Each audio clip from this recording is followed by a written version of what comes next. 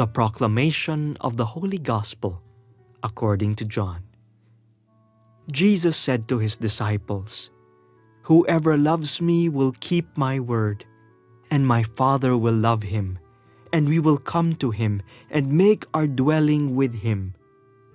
Whoever does not love me does not keep my words. Yet the word you hear is not mine, but that of the Father who sent me. I have told you this while I am with you.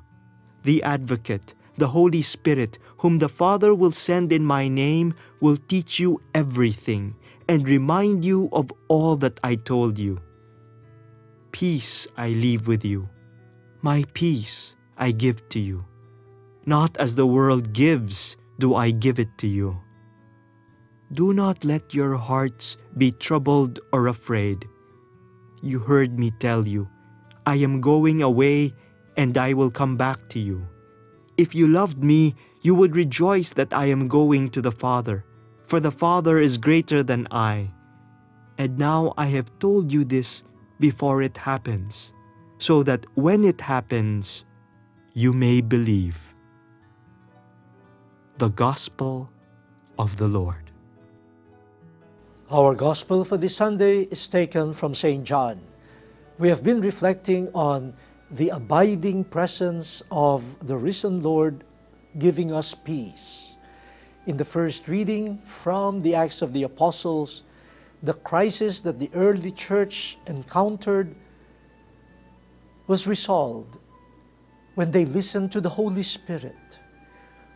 The Holy Spirit sent by the Father in the name of the risen Lord to guide the church and to remind them of the teachings of Jesus. Listening to the Holy Spirit, listening to the situations of people, especially of the Gentiles, then peace was restored to the Christian community. The apostles, the elders, and the rest were able to restore peace thanks to the Holy Spirit. In the second reading from the book of Revelation, St. John had a vision of the eternal city Jerusalem from above, founded now not on the 12 tribes of Israel, but on the 12 apostles of Jesus Christ. And there is no need for a temple, for God is the temple. There is no need for the sun and moon, but the glory of God suffices.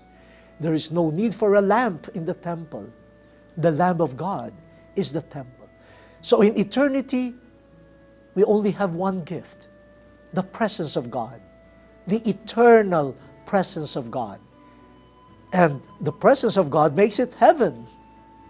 That is heaven, to be eternally with God.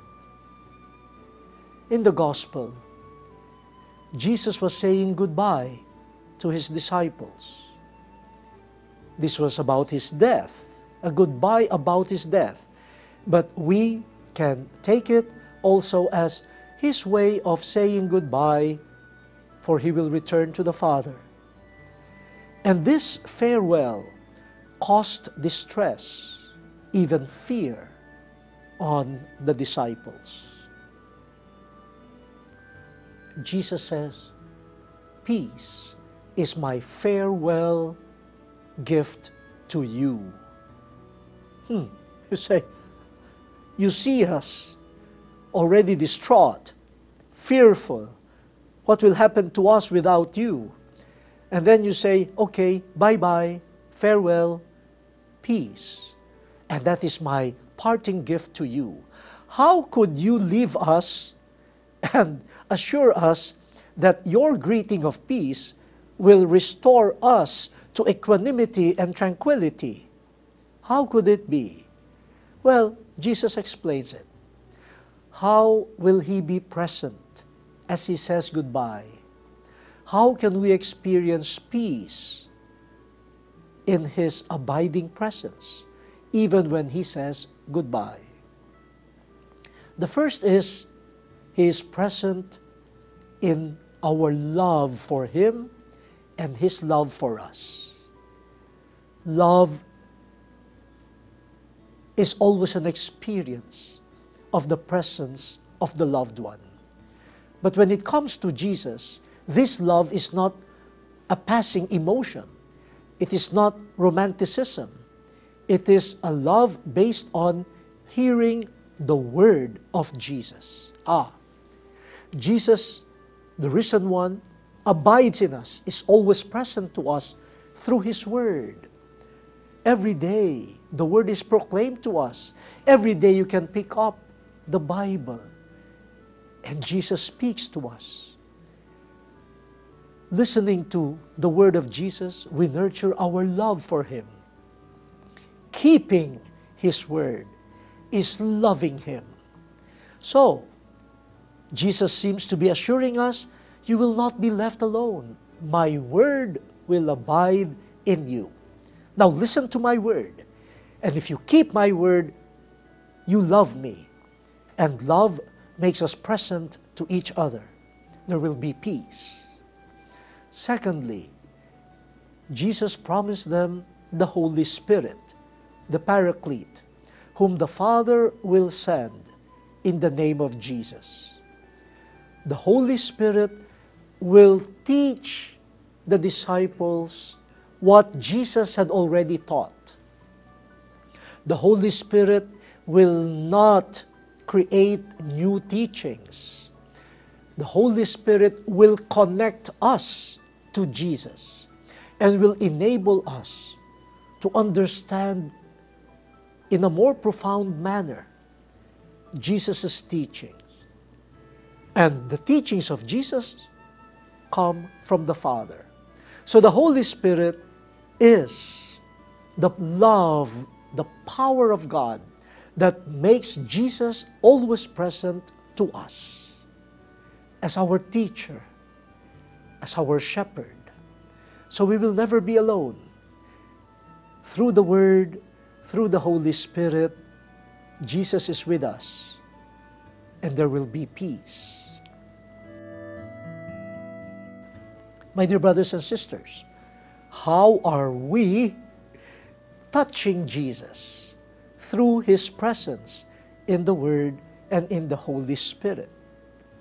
Many times we experience turmoil in our personal lives, in our minds, in our hearts. There is also a lot of bickering within the family.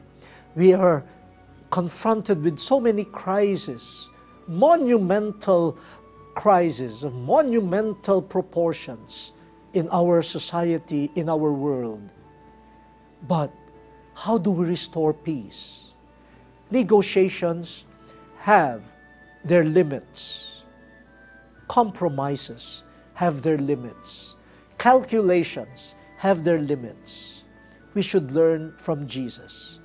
Peace comes when we cling to His presence through the Word that comes to us and the Holy Spirit that blows mightily, enabling us to recall and understand Jesus' teachings to us.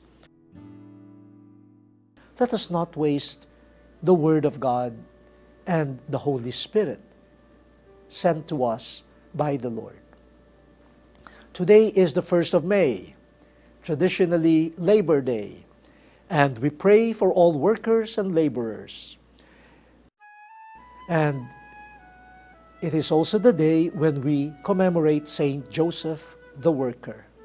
In the life of Saint Joseph, there were a lot of trials, from his engagement to Mary being found with child, one crisis. Then he took Mary as his wife. And then the time to deliver the baby was there. They were in Bethlehem, and there was no place in the inn. The baby was born and was being hunted down by Herod. Oh, crisis upon crisis. But what kept Saint Joseph in peace was the abiding presence of God, the God who speaks to him, the God who awakens him, the God who is near.